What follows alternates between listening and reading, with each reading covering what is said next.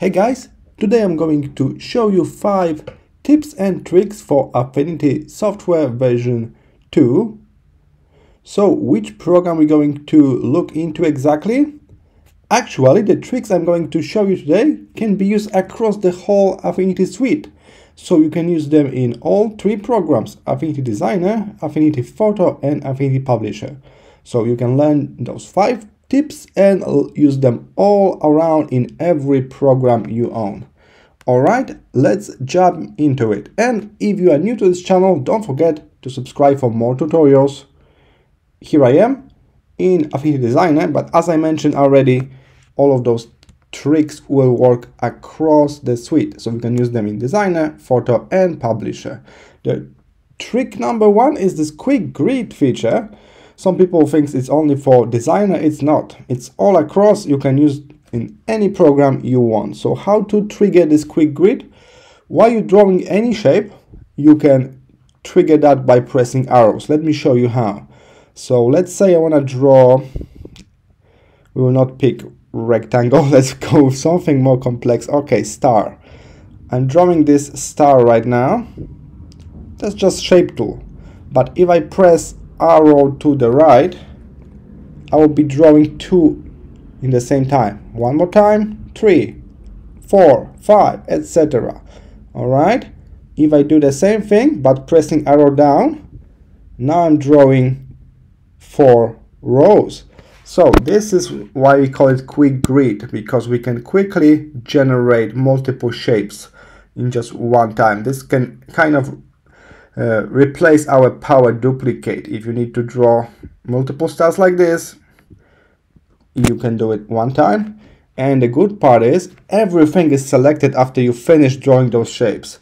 So you can of course move them all together if you want, like as one object, but you can also turn on this little toggle at the top, transform objects separately.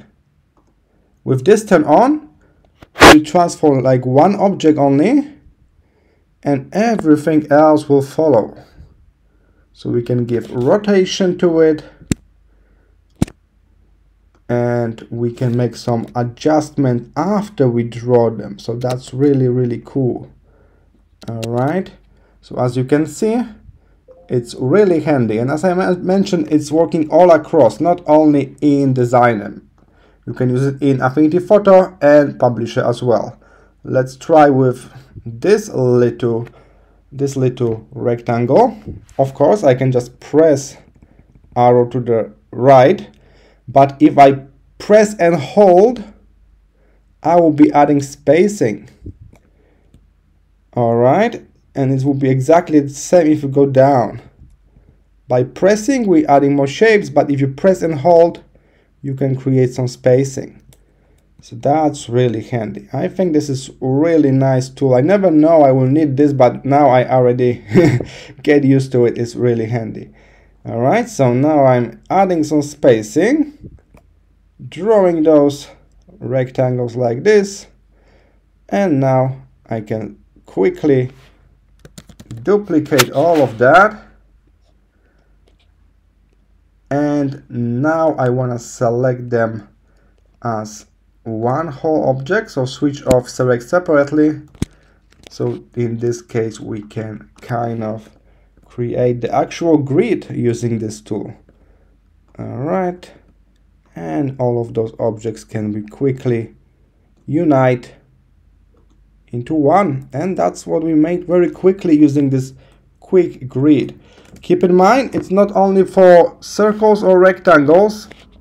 You can use any shape from the shape panel. Alright, so you need hearts, not a problem. Here we can create hearts. If you hold and press, you can go for spacing. You release, you still can transform them. You can even select only the one you need every second shape, let's say, and then we can have interesting transformation. I would turn on transform separately, and now I can make some interesting patterns very quickly. Take a look, I create that in seconds. So that's Quick Grid tool working across the whole spectrum of apps in version 2. My second hack that will work in all 3 programs is Style Picker. We always got Color Picker here, right? But now if you press and click, there will be Style Picker under, and that's super handy because in Style Picker we can select what we want to copy. Take a look, there are several things at the top: stroke, fill, opacity, layer effects.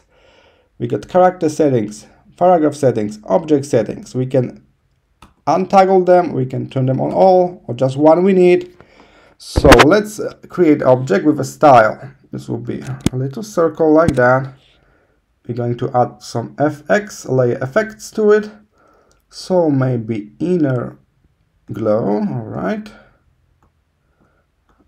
Inner glow like that, and classic outer shadow. All right.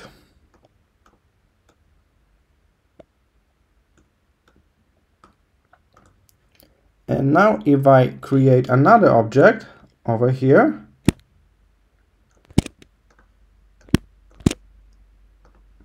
I can simply use the style picker to pick the style from this first object. Ta-da! Very quick, and also works across the suite, so in all 3 apps. Alright, that was the hack number 2. Let's move to the next one. Also related to style, multi-FX, multi-effects on one layer. So in the past you can turn on and off effect, but nowadays, as you can see in the new layer effect panel, we got something like plus. This way we can duplicate the effect. We can apply 2 effects, 3 effects of the same kind on one object. So if you put gradient, for example, gradient overlay like this, I can add one more gradient. This time like that. Alright, so we can put 2 different gradients and mix them, adjusting opacity and blending modes. Alright, so keep that in mind. We can make multiple styles, multiple effects of the same style on one object now, and that's also all across the suite. So all 3 programs benefit from this new option of making duplicates of the style. Alright, hack number 4, new asset panel. So asset panel was refreshed. It's not a huge change, but it's now working across all 3 apps exactly the same way, and the good thing is we can drag and drop the whole folders with the assets, no problem now. So we can simply go to our window, and by default asset panel is switched off, so we need to turn this on here. Alright, as you can see, my asset panel is empty, but now we don't need to only add assets from inside program, we can also put assets by dragging and dropping folders or assets inside here from your system. That's really cool. If you don't know how to add asset, take a look. You can draw something, and if you think like this will be useful for you later on, you can just click here in the asset panel, add from selection, and you can keep your asset this way. Later on you can drag and drop this out, and that's how you can keep important assets in this separate panel. And now you can use it all across 3 programs, and it's a little bit improved because we can easily import and export assets. Alright, so asset panel is also something you can use across 3 programs. And the last tip, it's not really a tip, but I want to mention that now the layer panel is refreshed, as I mentioned in my very last tutorial. So if you watch that, you know everything about this already, but I will repeat some of that here. This whole layer panel is refreshed. We got those indicating icons. Now we can also do multi-clipping and a few other little things that improve overall workflow. And that's not only for designer or only for photo like I showed last time in Affinity Photo. It's all across 3 apps. So if you learn all of those new features of layer panel in one app, it will work exactly the same in the another app. So For example, we don't have checkboxes anymore. Nowadays we got those little dots. We can press and hold to switch off multiple layers and turn on visibility of multiple layers as well by pressing and holding. That's really handy. I didn't know I need that, but it's really speeding up sometimes when you need to play with multiple layers. And of course, a little indication in front telling us type of the layer. Also, we can recognize child layers better. And the most important here is this multi-clipping. So what I mean by multi-clipping is if you got, let's say you got object like this, and you can clip another object into it, of course. So let's get this blue guy here. So I drop this inside this object. I cannot see it because it's clipped inside. I can only see it if it's overlapping this first object. So I clip one object into another. That's very normal. It was in the version 1 as well. It's still in the version 1, but now I can go further and I can, for example, create this heart shape here. Sorry, I don't want to create that in the group. So here I can apply some effects like blur, for example. So we got this blur heart shape. And now this circle already got one object clipped inside, but I can now drag and drop this in it here. And now I will be clipping the already clipped object using this heart shape, the blur heart shape.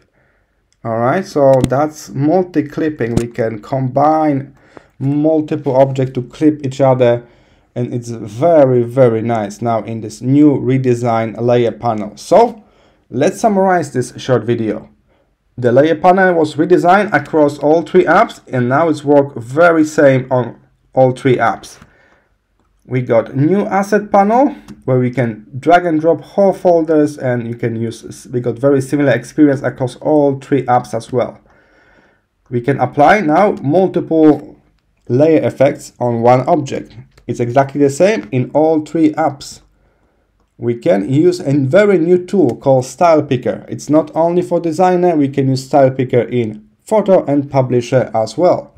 And while drawing a shape, you can use this quick grid feature, and it's also available in Designer, Photo and Publisher. Alright, I hope those 5 tips for Affinity Suite that will work across all 3 apps were helpful, bring you some value. Consider subscribing to my little YouTube channel for more Affinity tutorials, and I hope I will see you in the next one. Bye!